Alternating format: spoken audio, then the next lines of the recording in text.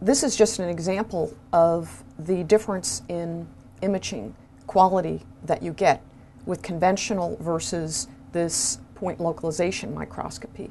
Both these images represent an aggregate of polystyrene beads, where the beads are 50 nanometers in diameter.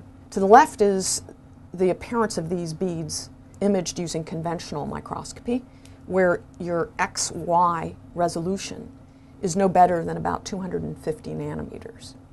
To the right is a palm image. Palm is photoactivated localization microscopy, which uses these photoactivatable fluorescent proteins to determine with very high precision the position of individual molecules. And what that allows you to do is to get much greater resolution. In this case, we have an XY resolution of about 20 nanometers, about a 10-fold improvement. And if we zoom up this image, you can see whereas with conventional imaging, all of the polystyrene beads, the fluorescence associated with those beads just merged into one big blob. In the case of this point localization super resolution approach, you can see the distribution of each one of these individual molecules. The strategy using these photoactivatable fluorescent proteins for improving resolution is based on their ability to be switched on from a dark state.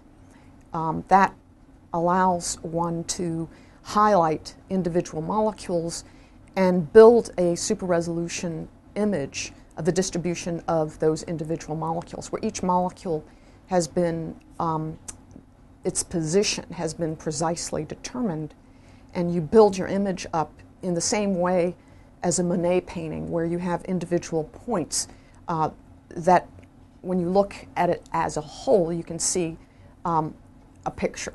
And so these point localization microscopy approaches using these photoactivatable or photo-switchable fluorescent proteins allows us to be able to paint pictures of the cell at up to 20 nanometer resolution, which is a 10-fold improvement over what's possible using conventional imaging approaches. So this illustrates how these photoactivatable fluorescent proteins work.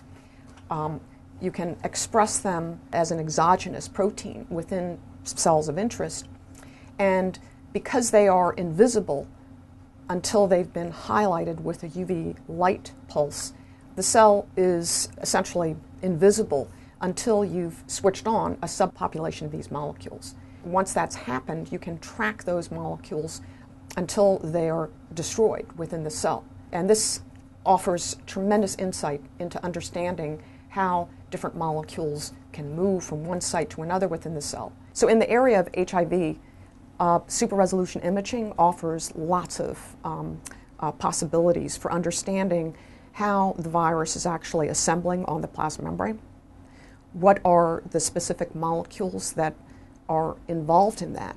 Now that has been, there's been a lot of work biochemically showing proteins that are important for HIV budding, but how those proteins are actually spatial temporally organized during the budding process is very unclear.